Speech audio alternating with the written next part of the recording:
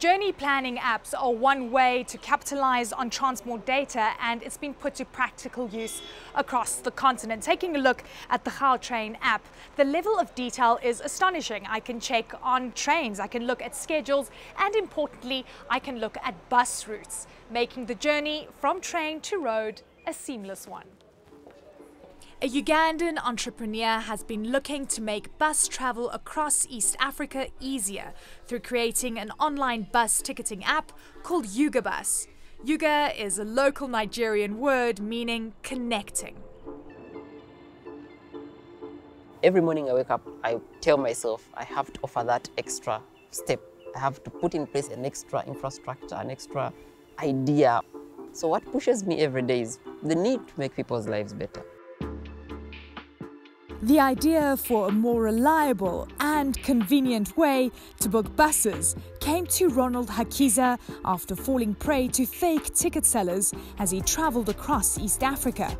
In total, I've been to 207 towns in East Africa.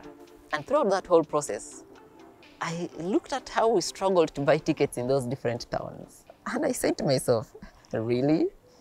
In this era, something should change. So I love the fact that I'm offering a solution and so many people are using it.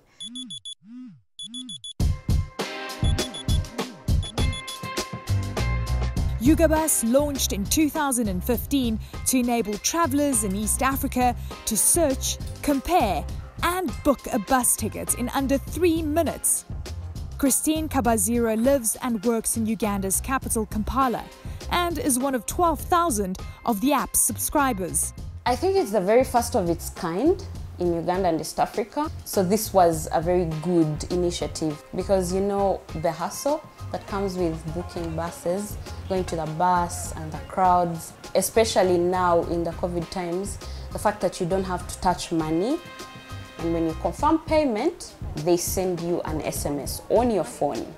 So all you need to go is just go to the bus station and show them the SMS, and they will just take you straight to your seat. Right now, passengers are able to book over 200 routes across 5 countries in East Africa: Uganda, South Sudan, Kenya, Rwanda and Tanzania, with Zambia being targeted next.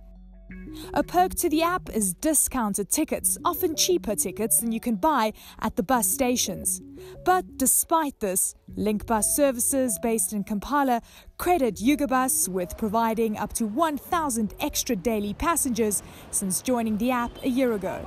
Ugabus has been beneficial in such a way that it's able to bring in passengers that we probably would never have seen. Yeah, so they go through the app.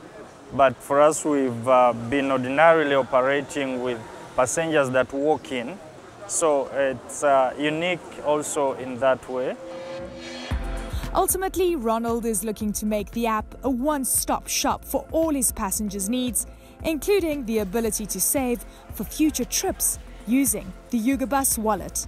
We're building a bus ecosystem, something that brings together the entire bus online digitally, that when you look at the bus, right from luggage to passenger travel to ticketing to experiences, everything should come online.